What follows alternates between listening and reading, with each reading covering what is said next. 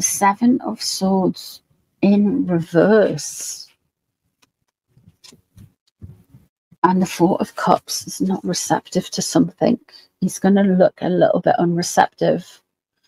So the Five of Swords is some details that he's overlooking. The Seven of Swords is in reverse. There is a little spy in the camp, I feel, in the Reform Party. There's somebody who's infiltrated it. Now, whether it's somebody from a different party, a disruptor, whether it's somebody from, I know this sounds conspiratorial, the three-letter agencies, or whether it's somebody who's like a reporter or something. We've got that King of Swords energy as well. And there's an issue with businesses, and the Seven of Swords is in reverse. So he kind of knows about it.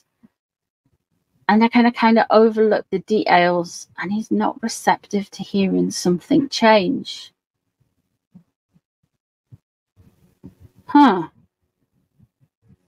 There's going to be drama for the next few weeks. You know that. We're going to watch and see what happens. I think there is going to be some... I feel like nothing is going to be left to chance with this, like from Labour's point of view.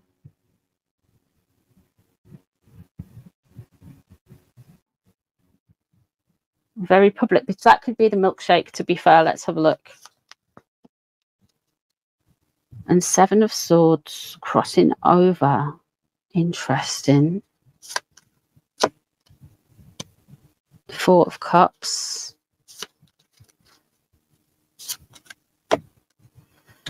And the Eight of Cups. He doesn't want to walk away from it. He can't walk away from it. That's what's been putting pressure on him. He can't walk away from it.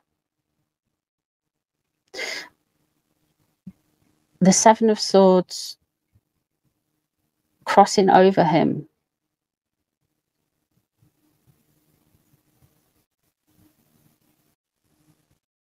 I feel like the Four of Cups, sometimes the tarot is just like really literal.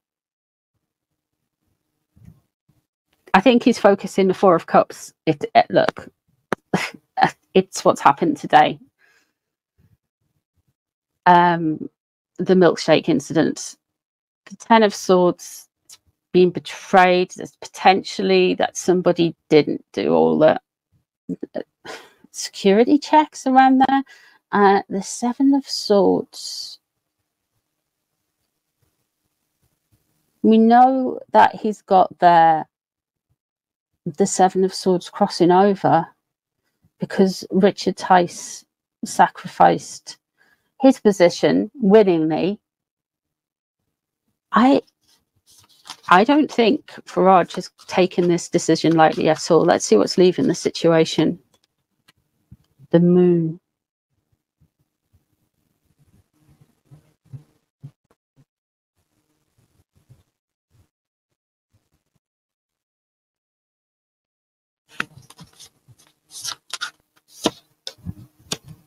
Four of Wands. He is going to have some victories. The Moon, I feel like there's stuff that is going to come to light from that's been going on in the background. I think these Tories, and I think there may be some deflection deals. Let's have a look. Now, who is Farage thinking of at this minute? You've got the King of Pentacles. So it's in the positive. So I know that Reform, I was reading some article on it, and they've got their donations have went through the roof. Massively through the roof. So there is some while the Tories are losing money, Farage is like is good money. He's got money. They've got money to do what they need to do. They've got it. They've got money to do beyond what they think they need to do. And there's also an essence here as well, like they feel they've got the support there that's going to like bring people out. There is going to be some more kind of like triumphant-y things coming in. Now, these cards are not for all of the election. This is just what's going to happen in the next week or so, because the stuff that happens in elections, it happens real quick. 8 of Wands. They've got the money. The 8 of Wands, the communication is going really, really well. Really well. They're getting people riled up. They're getting people talking.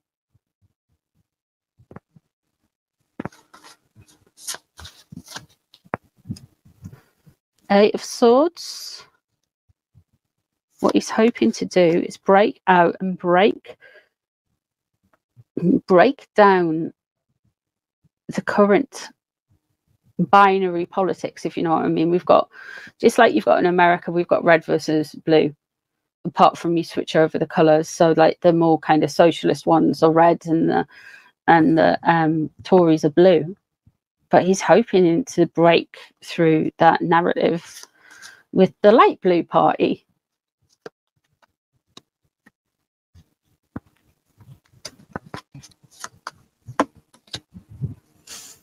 And there we have the Knight of Pentacles in reverse. I feel like Sunak's going to do something here. Or there's potential there with a younger candidate that has been a little bit stupid with cash. Bit of a show off, a bit of a spender. Something's gone wrong with the Knight of Pentacles. That doesn't mean that that is going to be the outcome of the election. Far from it. This can all be happening in a week, but I feel like